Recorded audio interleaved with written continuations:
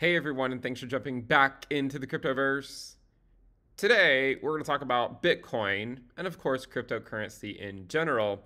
And we're going to be looking at social statistics. If you guys like the content, make sure you subscribe to the channel, give the video a thumbs up, and check out Into the Cryptoverse Premium at intothecryptoverse.com, where you'll get access to the charts you're about to see, as well as many others. Let's go ahead and jump in. So I haven't actually shared these charts on my channel before. But in order to highlight, just one more thing that is associated with the website intothecryptoverse.com, I wanted to at least show you some of the social statistics related to cryptocurrency. And, maybe you don't agree that Bitcoin, the price action of Bitcoin is in a bear market, which to me, it seems more like a bear market at the current time. But you could at least look at social statistics and say, well, social statistics are certainly in a bear market. For instance, if we first look at the new weekly YouTube subscribers for some larger cryptocurrency YouTube channels, you can see that there is a huge influx of new subscribers to a lot of the major channels. And we ended up going all the way up to approximately 300,000 in 1 week across a lot of these different channels by the middle of May. And then we dropped all the way down in the summer lull, which we even talked about like it was going to happen. We even said the summer lull is coming. You might as well plan for it, might as well prepare for it, take profits in April and May. And then we came back up. Now, what's interesting, and I've made this claim before, is that from a perspective of, say, a top, the 64K level that occurred back in April of 2021 seems a lot more significant. I mean, that was when a lot more retail were actually interested in cryptocurrency. And then since then, we had a bounce that took us technically to a higher price, but as we've said before, across a number of metrics, not just social statistics, but also looking at a lot of on-chain statistics. If you look at price metric charts, if you look at, say, like the relative strength index, all that sort of stuff, the high at 69K was actually giving out lower values in terms of how heated it was than we were at 64K. And you can actually see that in terms of the new YouTube subscribers. Now, if you guys remember back in August, September, October, and November, we were talking about Bitcoin and how there wasn't really a new influx of retail subscribers. It was basically just like all of us just buying Bitcoin and not really seeing a lot of new people come in and buy it. And you can kind of see that the second move here wasn't as significant as the first one. And recently we've dropped all the way back down. And you can see that, again, we're sort of just flirting with the bottom of this range right now. Now, this is looking at it in terms of new YouTube subscribers. We can also look at new YouTube views. So this is another interesting one, I think, that you can look at. And you can see that the number of views also put in a lower high during the November rally. And then since then, it has actually been declining, okay? You can kind of see that it declines for a little bit, and then we level off, and then it declines again, and then we level off. And then it's in the middle of probably in another decline in terms of the actual viewership of a lot of these crypto YouTube channels. So the point is when you are going to see some type of change in the market, it would seem likely that, I mean, again, it's dubious speculation, of course, but if you'd have to imagine Bitcoin finding some equilibrium where the price is no longer feeling so bearish. Like right now, it just seems like every rally gets sold off, right? Every single rally gets sold off, but also retail interest continues to go down. So that, I think, has been reflected in the fact that the price hasn't really been doing so great. And if retail interest continues to go down, then I think that's going to put more downward pressure on the price because there aren't enough people that are interested at the current time. And we'd have to wait until Bitcoin reaches the level where there is enough interest to sustain it, even if the viewership is down, and then we would slowly build off of that. You can also look at things like Reddit. Okay, so a lot of us are familiar with YouTube because we spend a lot of our lives on it. But if you go look at Reddit, which is probably where I spend the other half of my life, Whoever is on Reddit on their computer, and then they decide to go to sleep, and they go to their bed, and then they just pull up their phone and go go to reddit.com. But anyways, if you look at new crypto subreddit subscribers to various cryptocurrency subreddits, you will see that this one we saw, and this goes all the way back. You can see there was a peak here in 2017, and then again another major peak in early 2021. So again, this is another metric showing that the fact that we put in a higher high in November is actually remarkable, considering how little interest there was compared to what we had previously seen. And then since then, it's more or less, I mean, it had been in a downtrend. Right now, it seems to have leveled off some. If you go look at Reddit posts, okay, so people posting on Reddit, you see the same type of stuff, but it's been in a pretty fierce downtrend ever since April, really since April or May of 2021. You can see that this has been in a fairly fierce downtrend. And so there are certainly people that are losing interest in the short term. Eventually, I imagine it'll level out. Perhaps it'll level out around somewhere where these levels were. So perhaps it'll level out where we currently are. And then we'll try to figure out, you know, if we can build out a base in terms of wherever the price is by the time we level out. But it does look like we're getting back down to sort of the background levels, okay? And the background levels for say new subreddit posts among the subreddits that we're tracking end up being approximately, you know, maybe 2,000 a week, right? 2,000 Reddit or posts on Reddit a week across these various subreddits, and you can see we are coming back down to those levels probably within the next 3 to 5 months, okay?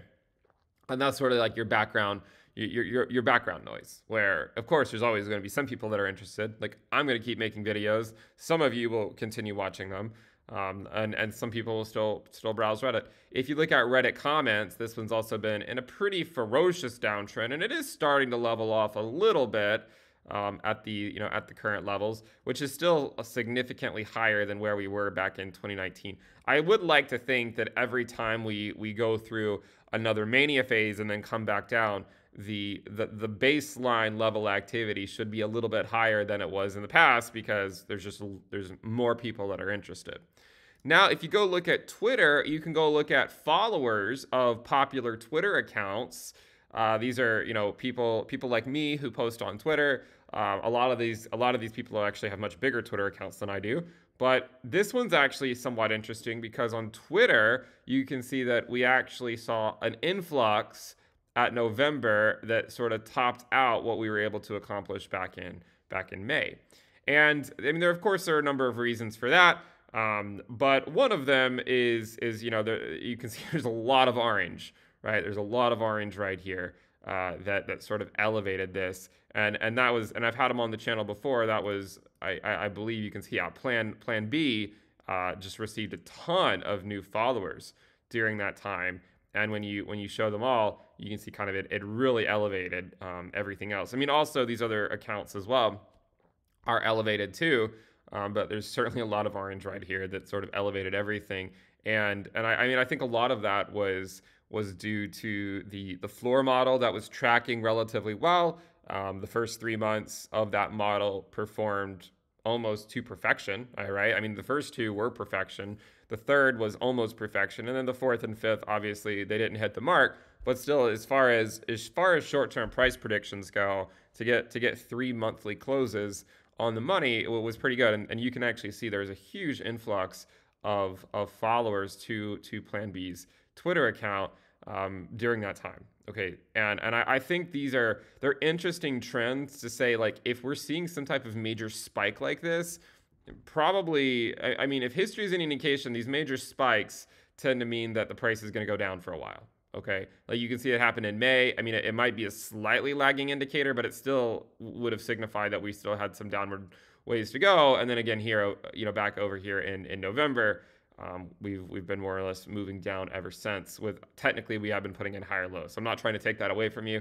Hopefully, Bitcoin continues to put in higher lows, but we also know that eventually, I don't know, I mean, when it'll occur, but at some point we'll probably put in a lower low, and the structure of the market will change. But until then, the market conditions are still somewhat similar. This is new Twitter followers to exchanges. Now, why is this one interesting? I think this one's interesting because it kind of shows if people are actually going to the exchange to buy, right? Like if they're actually interested. And you can see there's a huge influx over here leading into this rally, right? A huge influx.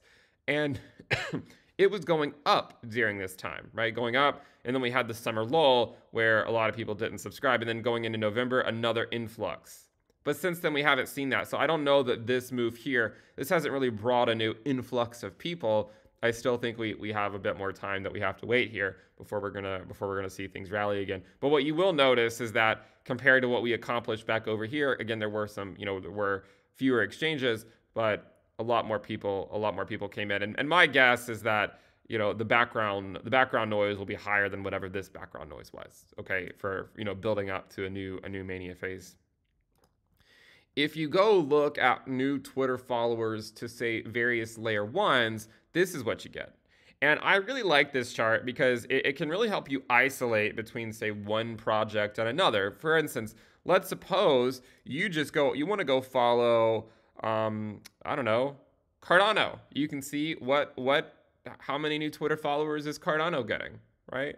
If you want to go follow Phantom, you can go follow Phantom. If you want to go follow Polkadot, you can do that.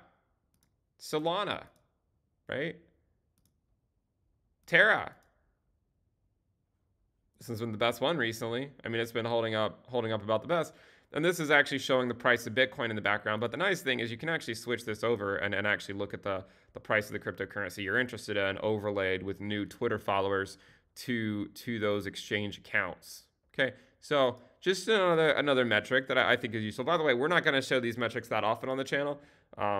I would say, this is not going to be something that you're going to see for a long time because I want to make sure that the people that are signed up for intothecryptoverse.com, they have access and we're not just showing it. But I do want to alert you to what we do have so that you can figure out if you want to sign up.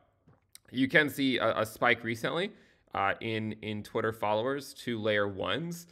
So if you just sort of look over here, you can see that it is spiked in April. Okay.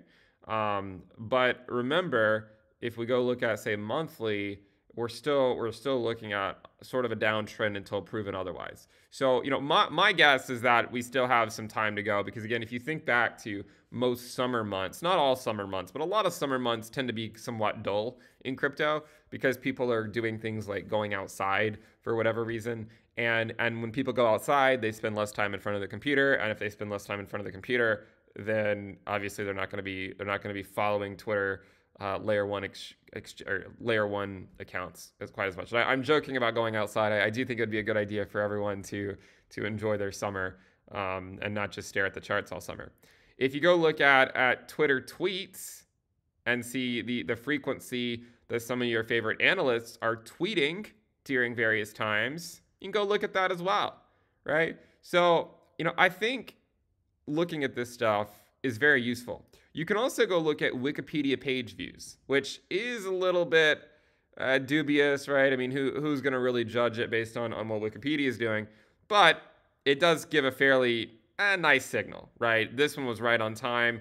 This one was a little bit late, right? It was a little bit late, but it was building into that phase, at around 58K or so, right before the main drop happened. And this one was a spike here at 42K before we came down for a little bit. So this, I think, and by the way, we also saw another spike at this local top in March of 2020, or just a few weeks ago in March of 2022, when just before Bitcoin Miami, we had a move up to $48,000 Bitcoin, and then that also marked a local top. So these charts, when I say social media charts on my channel, and I say according to social statistics, etc., you know what I'm talking about now, right? You know what I'm talking about. In addition to the social media stuff, we have NFT charts, which also have some social media and some on-chain stuff. We have derivative charts. We have on-chain charts, supply charts, addresses charts, valuation charts, transaction charts, mining charts, risk charts, historical risk levels, logarithmic regression charts, return on investment charts, moving averages, which are kind of humdrum, right? And then other. A lot of stuff. Make sure you guys check it out, intothecryptoverse.com. Thank you guys for tuning in. Make sure you're subscribed to the channel. If you're not subscribed, give the video a thumbs up, and I'll see you next time. Bye.